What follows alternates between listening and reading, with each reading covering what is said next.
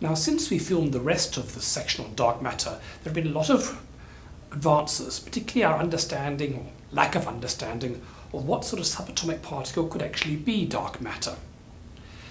Now, back when we recorded the rest of the stuff, the leading contender was WIMPs. And as I'd like to show you, they are much less probable now. They've come into some disfavour because of some extremely interesting experimental results. Now, a reminder, what does astronomy tell us about dark matter? Well, it tells us that dark matter must not interact via the strong nuclear force, because if it did, it would muck up all the creation of elements in the early universe. It also can't interact via electromagnetism, because if it does, we'd see it, and it would block background light. It must interact via gravity, otherwise it wouldn't be dark mass, it would be dark, invisible, irrelevant thing. And it's probably passing through you right now.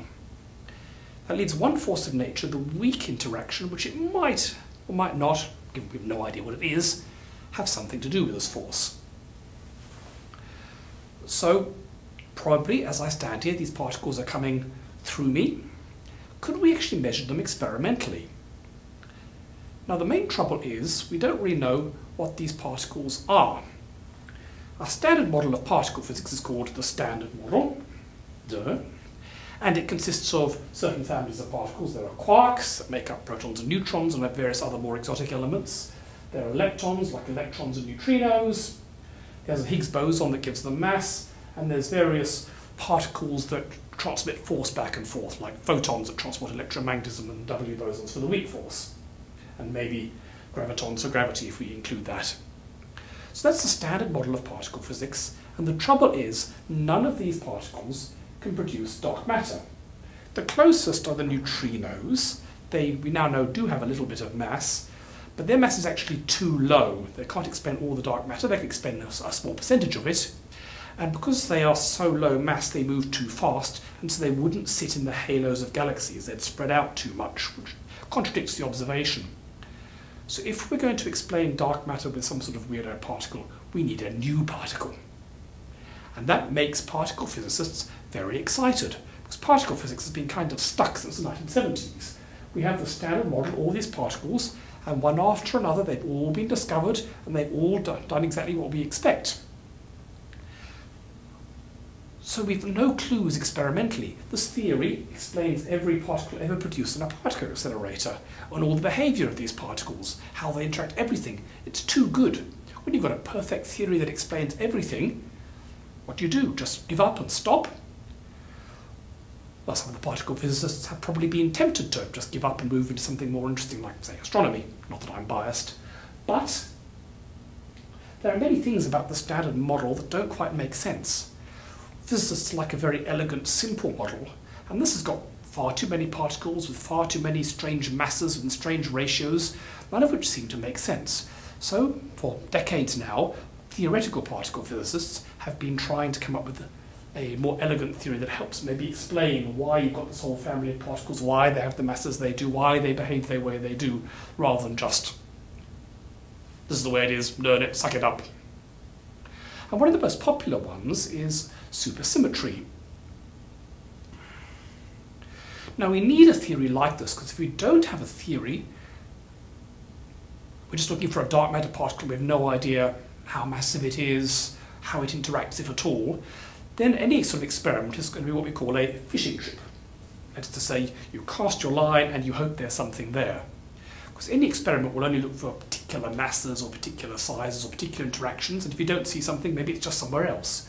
But if you have a theory that says, well, I think it should be in this mass range with this type of interaction, then you can test it. Otherwise, you're just doing a random experiment with no idea if it's going to work or not, and if it doesn't work, it doesn't tell you anything. So we'd like a theory to explain how a dark matter particle might be, and supersymmetry for a very long time was our best candidate. So, supersymmetry was invented not to explain dark matter, but to solve another problem. In fact, several other problems, but the main one is the Higgs boson is the particle that gives all the other particles in the standard model their mass. And if you try and calculate how heavy a Higgs boson should be, you've got various physical constants, and you can combine them to make a mass, and if you do, you get a very large mass, about 10 to the 17 bigger than the Higgs boson's real mass. If that was true, all the particles in the universe would weigh 10 to the 17 times more than we do and would be in a very strange universe indeed. Now, it could just be tough, nature's decided to make the mass much less, but of course the particle physicists would like to come up with an explanation for why the mass is so much lower than expected. And there is a possible explanation, which is the mass of any particle doesn't just depend on the particle itself. Any particle moving through space is surrounded by a cloud of virtual particles popping in and out of existence from quantum mechanics. And the reaction between the particle and these virtual particles around them totally changes the mass. You have to allow that for the mass of everything, protons, electrons, whatever. If you don't factor that in, you get quite the wrong answer. So, could there be some cloud of particles around the Higgs boson and all the other particles in the standard model that make their mass much less? Well, in principle it can, but to make that happen, you would need a whole bunch of new particles, supersymmetric particles, which could appear around it and cancel out the mass. Another benefit of having all these extra particles is it can help unify the forces. Now over here we have three forces of nature: electromagnetic, weak and strong force. We're not counting gravity, that's just too hard for the moment. And if you extrapolate to higher and higher energies, like closer and closer to the Big Bang, there's no energy at which they all meet. But if we put some supersymmetry in, we have these new supersymmetric particles, then they all meet at one point, so in principle you could unify all these forces, which would be cool. So to make this work, you need all your normal particles and a whole bunch of S particles, which more or less mirror the normal particles. They have a symmetry that makes them match 1 to 1. They have different spin, and in particular they have higher masses.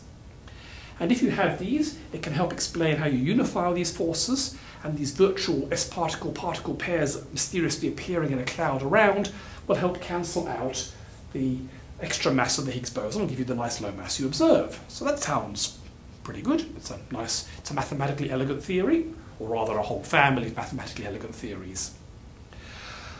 And could it explain dark matter?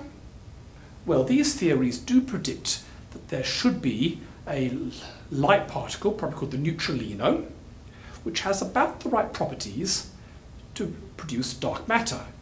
It'll have a mass in the range of about 100 to 1,000 gigaelectron volts, which is a good fit to the data of dark matter. It's not too light like neutrinos. And a cross-section, that means the probability of one hitting something else of very small value, 3 by 10 to the minus 26 centimeters squared per second. But it just so happens that those numbers produce what's called, in the field, the WIMP miracle. Because if you have a particle with those properties, then in the very, very early universe, like tiny fractions of a second, everything would have been very energetic and very violent, and you're constantly getting particle-antiparticle pairs appearing and disappearing.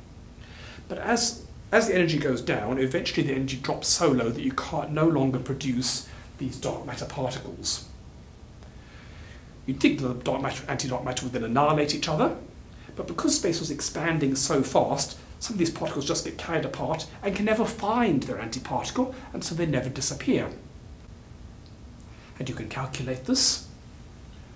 And what you find is that if you have a particle with these particular properties, this mass, this cross-section, you can look at how much of it there should be left over today after what's called this freeze-out, when the energy drops below the energy that allows them to constantly be created, but some of them survive because they're spread apart by the expansion of the universe. And it turns out to be about near 20–25% of the current critical density of the universe, which matches the density of dark matter.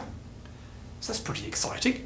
So we've got this candidate, these WIMPs, and if they exist, the supersymmetry predicts they should exist, and if they exist, that explains several problems in particle physics, and they have just the right properties to give you the right amount of dark matter today. So wow, it's got to be a good candidate, right?